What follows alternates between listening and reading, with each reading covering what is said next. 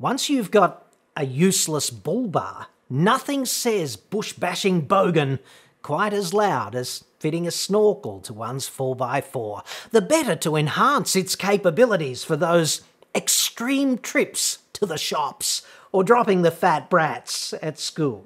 Hashtag Straya. Snorkels are a joke 99.9% of the time, and here's why.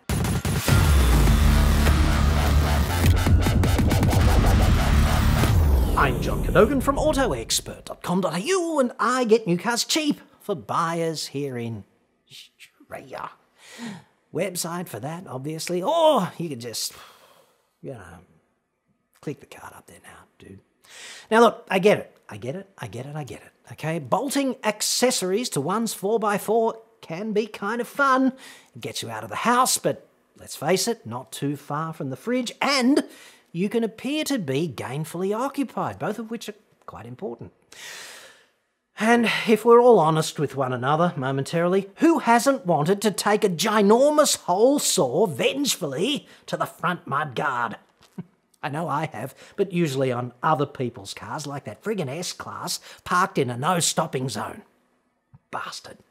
I would hole saw the shit out of that in a heartbeat any day of the week ending in Y. Where were we? We Australians do love our off-roaders, don't we? Hilux was the top-selling vehicle in all of Shitsville last year. Again. Ranger was next. Again. And Triton came in at number 7 and Prado after that. They're all hardcore off-roaders after all. Like, dude, if Bonds is not managing to sell a metric shit ton of pre-faded blue singlets every month, there is something seriously buggy about the source code for this version of the Matrix, isn't there? And I get all these questions about friggin' snorkels. Go figure. I had one last night. So let us myth bust the crap out of that, shall we? If you're in the aftermarket industry, you're going to hate this. And, hey, hopefully, me.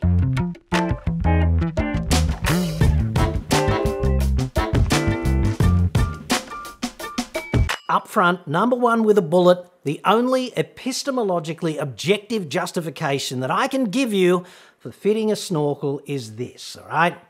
You want to drive through rooly deep water without destroying the engine. Important caveat. Meaning water deeper than the official wading depth of your vehicle, which is in the handbook, dude. This is a very Albie Mangles undertaking too, it must be said. Like, a Ranger has an official wading depth of 800 millimetres. That's pretty friggin' deep, especially if it's flowing. Okay, good safety tip, try not to drive through cross-flowing water because downstream, not fun. If you are a water-driving virgin, dude, it works like this. Driving through water should be a weapon of last resort, like of necessity. But some chaps think it's fun, and I can't tell you why. Engines are meant to suck air, obviously. The air inlet in your engine, at least in a 4x4, is in the front guard or under the bonnet, up the top at the front, commonly. If you breach the handbook's operating limits and drive into sufficiently deep water and submerge the air inlet, it's all kinds of fun because the engine sucks water. That's not meant to happen. Water is incompressible, inconveniently, so if you get water in the combustion chamber at, 2,000 RPM or something, the valves are going to close and then the piston, which is expecting a nice soft cushion of squishy air, is going to slam instead into a wall of incompressible water. Deafening silence to follow.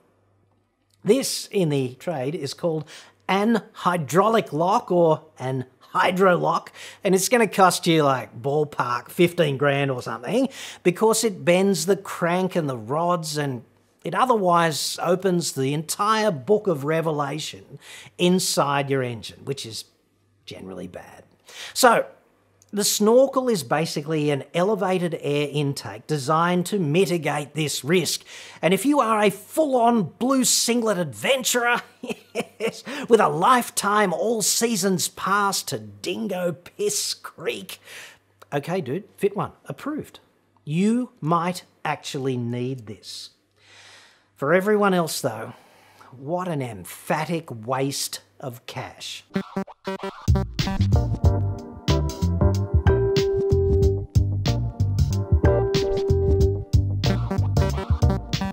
The aftermarket industry, so keen to tell you this will not affect your warranty. But I suggest if you do fit a snorkel and then you drive into deep water and hydro-lock your engine, forget all about a warranty claim from the car maker. They're simply going to say, dude, kindly refer to page 453, waiting depth. You exceeded it, that'll be like 22 grand, including fitting and GST. Will that be cash or defibrillator? You might be able to come after the aftermarket dudes, but you would have to prove the product was defective or that the installation was, like, good luck with that. Ultimately, it could prove to be a pretty damn expensive creek crossing. Like, you could have hired a friggin' helicopter for that. The one advantage of having the dealer fit a genuine snorkel, right? For consumer law purposes, you'll be coming after the dealer for warranty and or consumer law issues, whether it be the accessory or the car. One-stop shop. You won't have two competing parties, each desperately trying to brush you off onto the other one.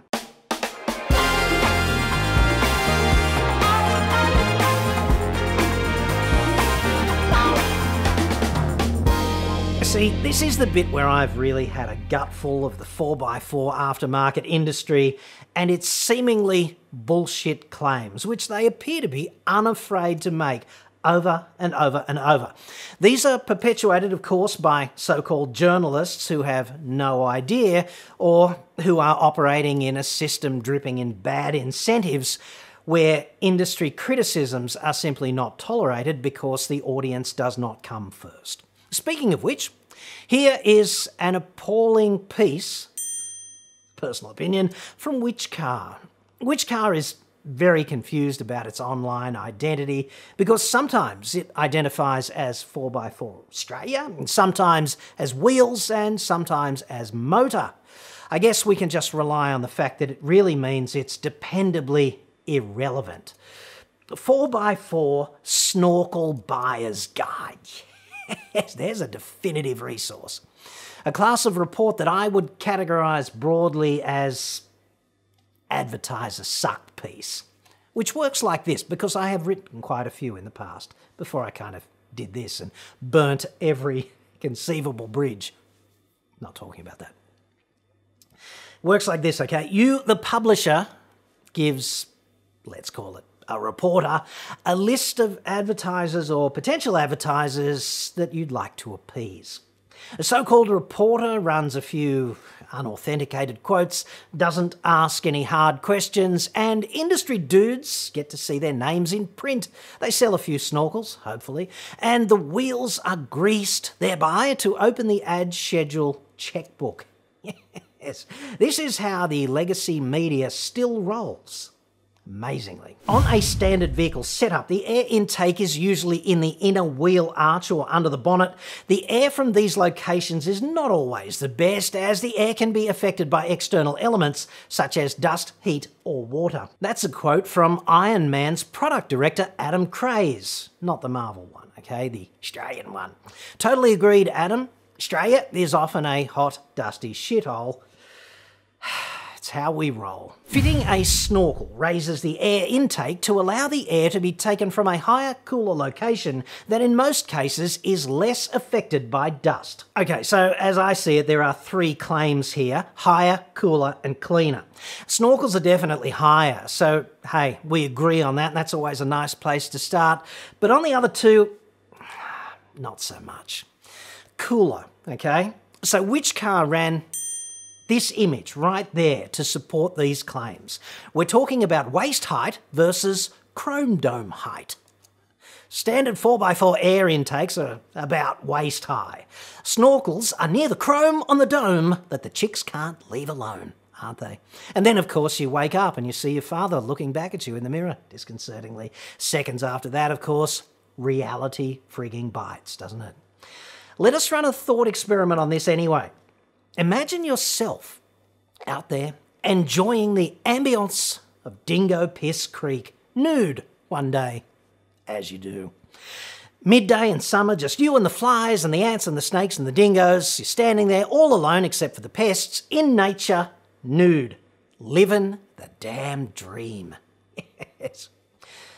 Ask yourself, dude, in this rapturous state, does the air around your beer gut actually feel that much warmer than the air around your chrome dome? Really? Like, does it? Is it a profound difference? I mean, I could see the air just above the road's surface being affected by convection off the road on a still day, but only for a few inches. And let's not forget, if you fit a snorkel, you're going to suck that air subsequently through a metal or black plastic tube, aren't you? And it's basically just sitting there, that snorkel, baking in the sun continuously. So it's going to be what? 70 degrees C or something, certainly hotter than 60. You won't be able to keep your hand on it. That's usually about that sort of ballpark. And of course, if the wind is blowing or if you're following a vehicle in front, the air is going to be all mixed up and these height-based temperature gradients just won't exist at all, will they? So to me, that just seems like a somewhat bullshit claim about cooler. Like, really? I suppose I could be quite wrong here, but I'm not seeing it. As for less dust, okay, if we refer back to the image helpfully placed there by Whichcar to assist snorkel buyers to part with their fat stacks of cash, I have to say the standard air intake location and the snorkel intake, they both seem equally bereft of dust to me, and that looks like a pretty friggin' dusty road, dude. And of course, if you were driving metaphorically right up the bottom of a vehicle in front of you on a road such as this, your entire off-road shitbox would be more or less equally enveloped in dust.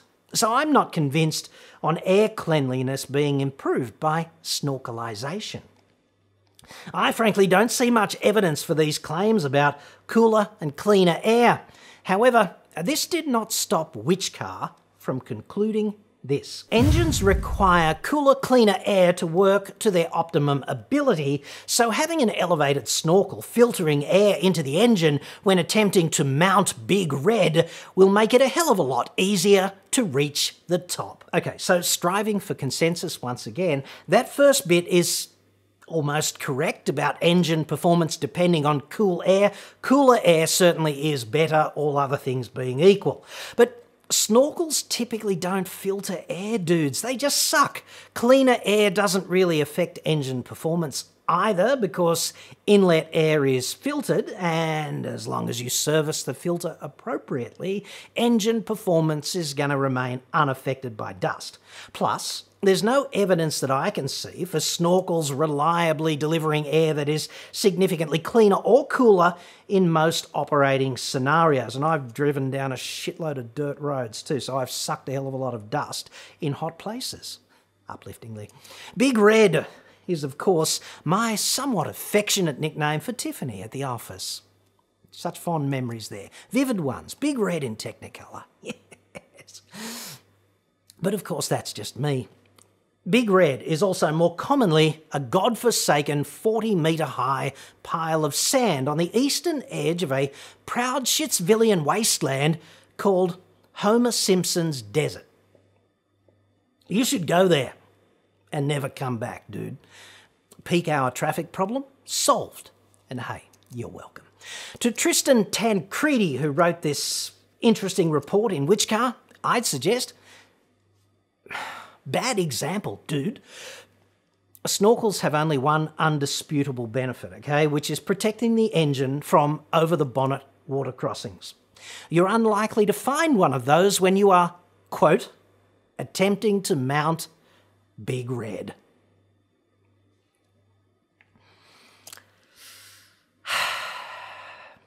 I'm pretty sure there's a joke there about needing a snorkel while attempting to mount Big Red, if you think about it. However, I absolutely will not sully a fine show such as this with a crass joke such as that.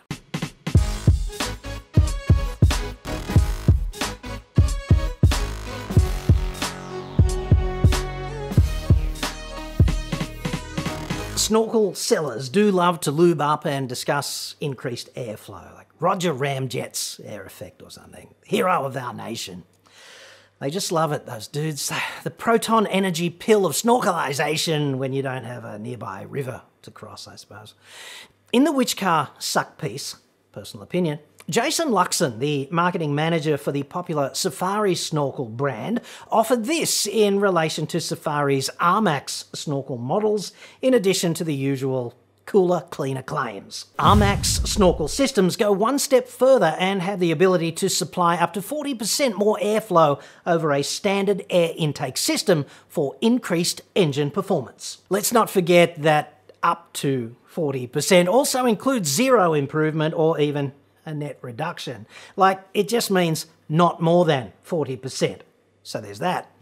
But let us be clear on claims such as this, okay? These kinds of statements are often presented so that the hapless punter out there focuses on the number rather than any weasel word caveats. The punter hears up to 40%, but they actually compute 40%. And I have to say that engines are generally limited by airflow. Like, after all, the only thing a turbo actually adds to an engine is additional air. So, if you could magically jam in 40% more air at highway speeds, that would be just like a turbocharger. And it would be friggin' awesome because, hey, a whole lot cheaper. You could do it in the driveway at home.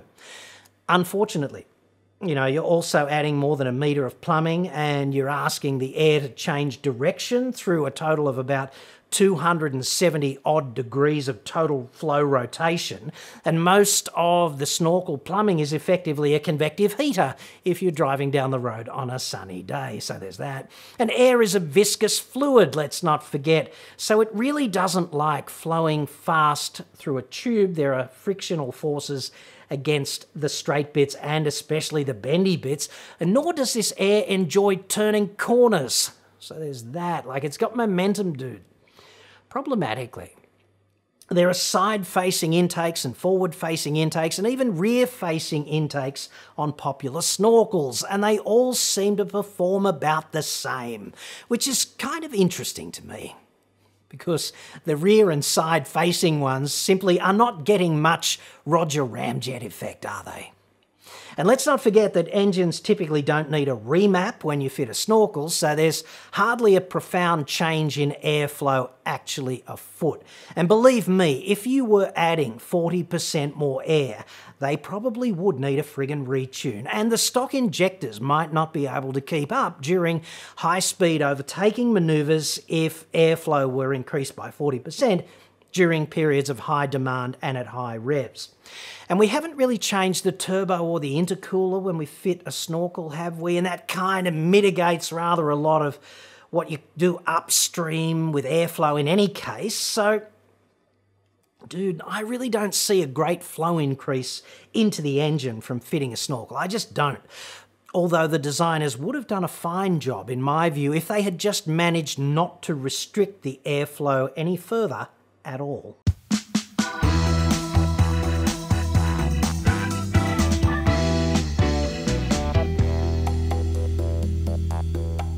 If you actually plan on doing the whole hunt for Red October thing in your fine 4x4 wanking chariot, knock yourself out, dude. Fit a snorkel and make sure they do a really good job sealing it in all the joints, because a hydrolock is not fun.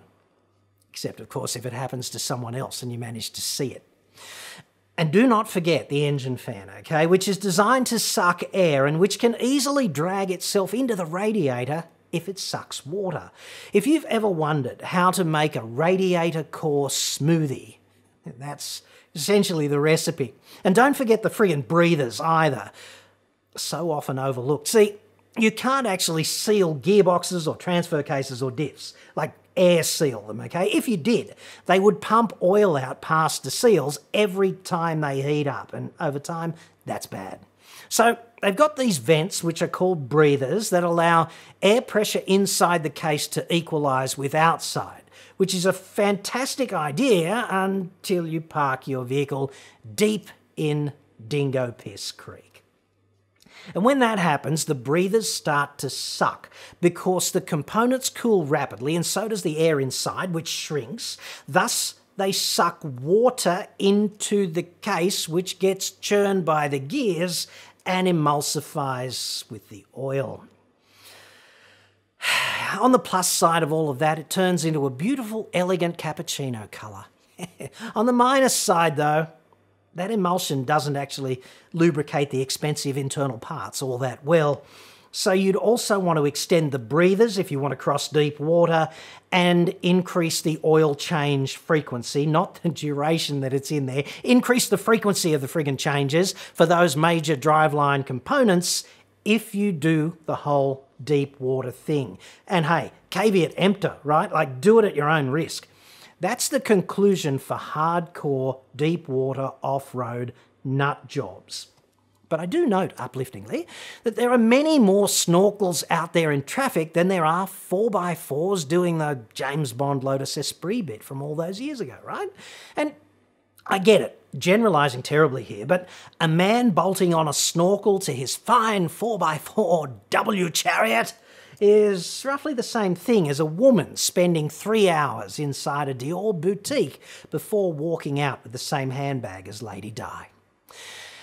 You can convince yourself you're getting better performance and cleaner, cooler air, whatever, plus, I guess, it prevents baldness and helps stop atherosclerosis. Whatever that is. It sounds bad though, doesn't it? But all of that, it's just confirmation bias. Dude, it's not real. In fact, overwhelmingly, for most people who fit one, a snorkel is nothing more than a fashion accessory, you know, like blunnies and a snorkel. Who hasn't wanted to see that under the friggin' Christmas tree? Sounds pretty good to me. Face facts, dude. You probably don't need a snorkel even if you actually visit Dingo Piss Flat. But it's kind of nice to have one, and you'll fit in with all the other dudes there. You set up your campsite while the sun sets majestically and the uniquely sulphurous ammoniated odour of eons of dingo dens, you know, that rich history just rises up. Mozzie traffic control commences IFR flight ops just as you open your very last lukewarm beer, a Foster's. Yes. Life doesn't get any better than this, except of course in a suite at the Hyatt. Out there in the wilderness, dude, just a man and his snorkel staring into the fire and fantasizing one day about once again mounting Big Red.